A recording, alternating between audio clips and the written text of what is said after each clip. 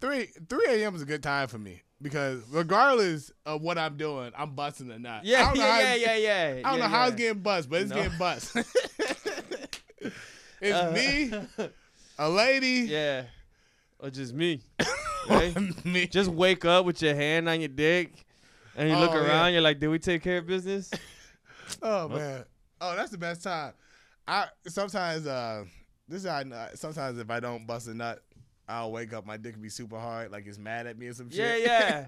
Like we've been waiting. Where you been? Oh, shit. That shit be looking at me like a Snickers bar. Irritated and shit. Oh, man. Just fucking arms crossed, just fucking sucking his teeth in. Like, Oh, man, I love you. All right, so we're going to play Connect 4. We're going to do best out of 3. All right. Yeah, that. And then you want to make a wagers? Something to light? I'll buy you a drink at the next show. Drinks. Next show. All right, cool. How's life treating you? Life's pretty good. The holidays get weird for me. Why? I got to travel to a lot of countries. You look like you from a lot of countries. Yeah. Team Morocco, baby, all day. I don't even know what that's at. That's American education for you, baby. I'm pretty sure it's bios. I just don't know where. It's in Africa. Oh. Yeah. Damn. It's the tip, right? I knew you had the swag for some reason. Hey, I'm out here. Boom, yeah. But no, I got to go to Puerto Rico for the holidays and then Mexico. Which one do you like the best? It's hard because my Puerto Rican family, my Puerto Rican family likes to have fun. They have fun together. They don't hate each other. My Mexican family got a lot of beef. So holidays. That's not stereotypical at all. Nah, that's so funny. So they got a lot of little weird things, but with me they don't have no beef. So when I get there, I'm like the glue that keeps a lot of that shit together. But to fuck around and find out is Mexico, bro. Bro, when I was 14, I took my best friend. He was 6'3" at the time. Black kid named Blake, and we took him to Mexico for my sister's quinceañera. And so we're down there. This is Mexico in the late 90s, right? So like little kids would follow him around at the markets and just go, Jordan? That's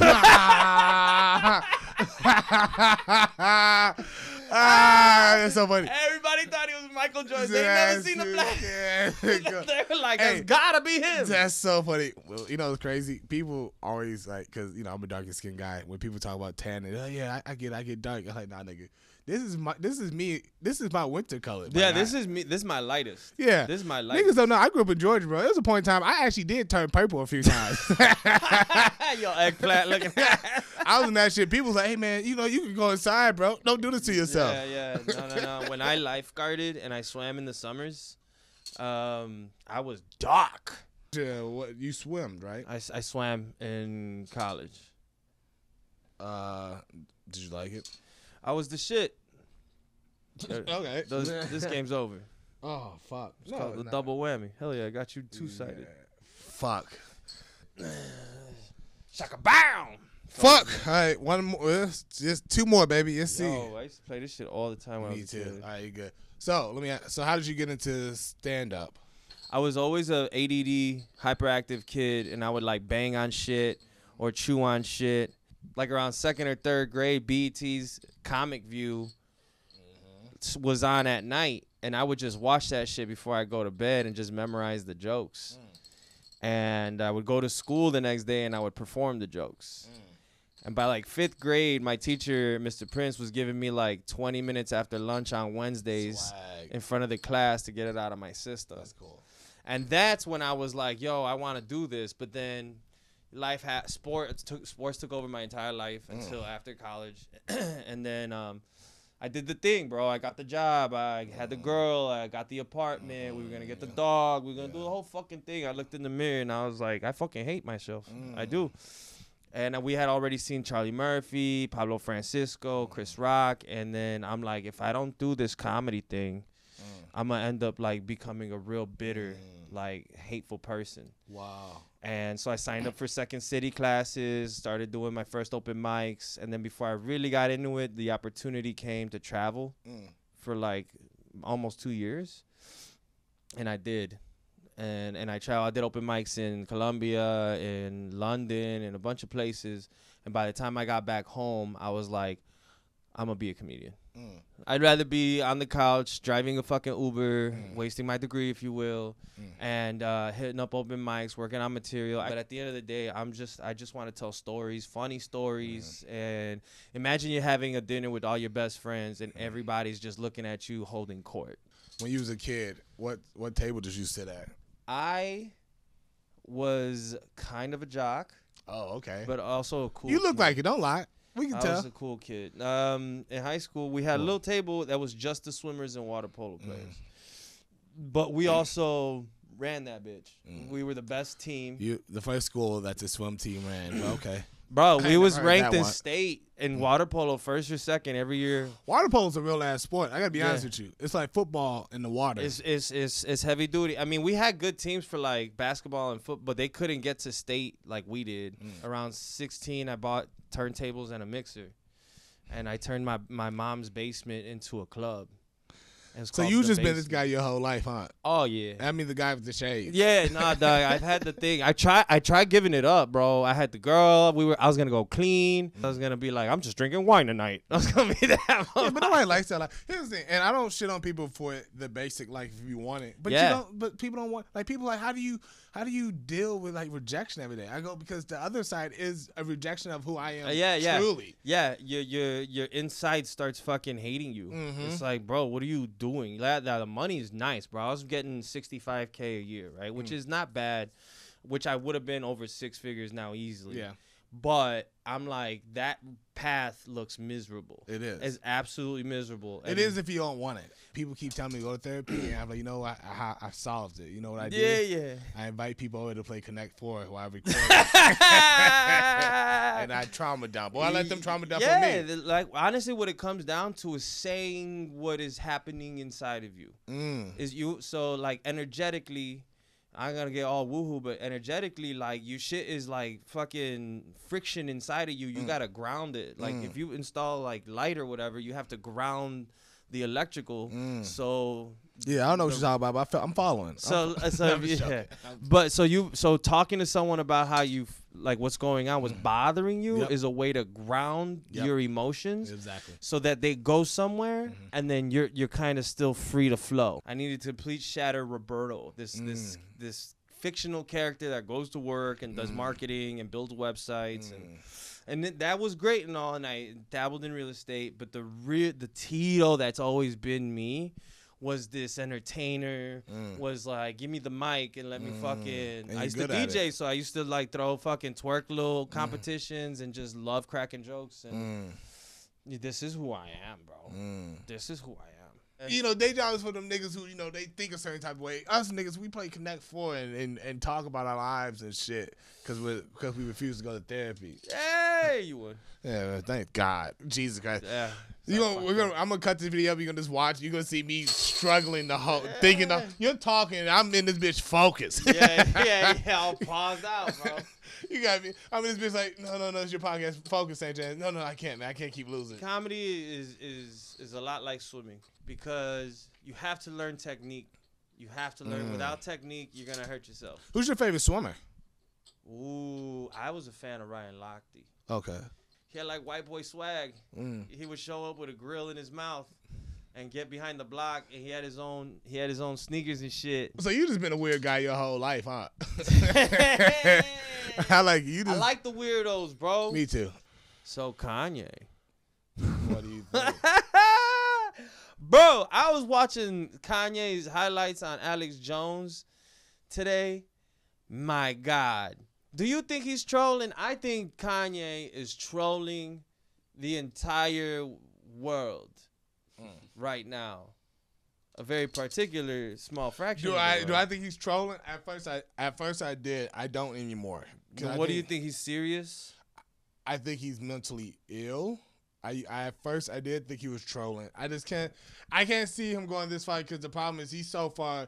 If he was trolling, how does he pull this back? How does he land the plane? Yeah, because like now you lost so much and you're never gonna get it back. If he is trolling, you said what you said. He's such an artist, and he's gotten away with being outlandish in every industry he's been in. Facts. He's also mentally no, he's got mental illness in the sense where he goes off the scale. He needs to be medicated when that happens. he's gotten a divorce, and his girl, he's like the top black excellence. You know, for a second, him, JC, Obama, like you could see like admiration as a person, and then his lady leaves him for fucking Pete Davidson, right? And this shit becomes mad public, and then you're angry, you're bitter, you're getting a divorce, you're mentally unstable, and you're mad, and you picked someone to be mad at. Granted, he's got his gripes, contracts, whatever the deets, I don't know, but that's them. And he's, I think, blowing all his steam off in one direction, and at the same time causing as much friction because he enjoys pushing the limits and boundaries of thought. The problem is the hatred part of it is very hateful. He must be very angry. Is it my turn? Yeah. Right. That's the one thing that's really fucking that one up. Can't go he there. Called Dave Chappelle a hack. Yeah, that shit was. You know what I'm saying? How is he's reaching in every angle and throwing everything he can and be like, these are just words, my people. If you just did the same thing and just talked about Mexicans, we'd still love them. We wouldn't even give a fuck. What we gonna do? Not mow his lawn? They took a bill from him, G. $1 billion. Mexicans ain't gonna do that. Yeah. We gonna come over and knock your plants over. We be like, fuck your ass. I'll still buy your shit though. Oh shit, that's so fucked up. But it's real. He went. Mexicans be like, fine, but we can say the N word, and then move to Aurora. Yeah, no, I think everybody should seek therapy. Really? Of some kind. Okay. Of some kind. What I do is go to the gym. I like that. And I try to sweat. So as a man, at least someone with high testosterone, you got to get it out. Go ahead, tell them. Big balls. I see. Yeah. You got to get it out. You got to, until you're like in your 60s, you really got to get it out. And so I go to the gym, I get it out, and then I go to the sauna, and it's like at least 15 minutes, and I just sit there quiet, and I just try to meditate or just think of nothing. The sauna is really good for you. Did you know? Ooh. Yeah, the sauna is. Apparently, if you going to the sauna, if you go to the sauna like a couple times a week for like 30 minutes, it expands your life. Yeah, by like it helps 5 to 10 years. At least it doesn't. They've noticed people live longer. There's a heavy sauna culture in the Baltics, like Denmark, Sweden, Switzerland, and them, and they live longer. But it's important to just let it out. Is what I ultimately tell dudes. I'm like, just let it out. Find a way to let it out. Go boxing, go jujitsu, whatever it is. But just like stress your body. And then find a moment, a time of quiet. Like we used to, I have this joke I'm working on. It's basically, dudes, we used to just stare at a fire. We would just go home, bring home the fucking animal, give it to the lady or whatever. She'd start talking, and we'd just be like, I gotta go make a fire. And then you go outside, you make a fire, and just sit in front of that bitch for like 2 days, bro. And you just be like, no, I'm good now. I'm good. I got it out my system. That's so funny. You know, homophobia is a new invention. Do you know that? Really? Oh yeah. Back in the Greeks and the Romans days. Oh no, yeah. Them niggas were fucking. Them niggas were fucking everything. Them niggas used to play Them niggas used to play game play whatever their games were and then go back and fuck on their crib. That'd be like if we played 2K and just started fucking the homies. That was just a Tuesday for them niggas, bro. If you were a senator in the Greek Senate, chances are you had a boy toy. God damn it. I just want to quickly point out that you both won. How? Look at it. Where? Oh, shit. No way.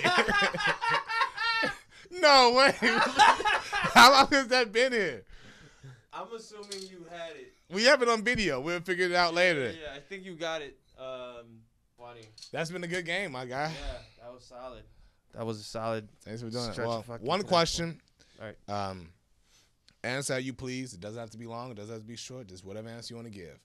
But Tito, in your opinion, what is the key to life? Ooh. Money, power, respect. Okay. Is the key to life. The key to life is finding your joy and stay there. It comes in many forms, in many ways, in many things. But avoid what takes away the joy and just follow the joy. Being with your friends is a joy. Talking to your grandparents is a joy. And anything that steals that joy for too long, it's no longer necessary to have. And enjoy life. Because if you just keep joyous, what's the worst that can happen? But hey, man, Tito, let's do it again, baby. Anytime, baby. You owe me a drink. Yeah, god dang it. I forgot about that.